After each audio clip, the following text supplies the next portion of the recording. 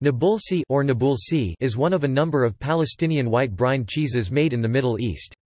Its name refers to its place of origin, Nablus, and it is well known throughout the West Bank and surrounding regions.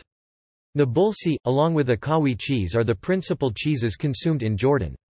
Produced primarily from sheep milk, goat's milk is also used.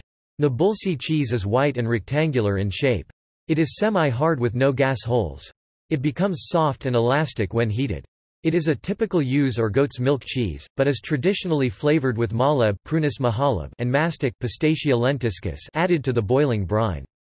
It can be eaten fresh as salty table cheese or can be fried in oil, and it is also a major ingredient of the Palestinian dessert nafa.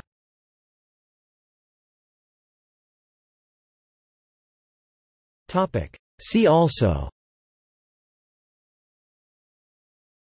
brine cheese, list of cheeses, Palestinian cuisine.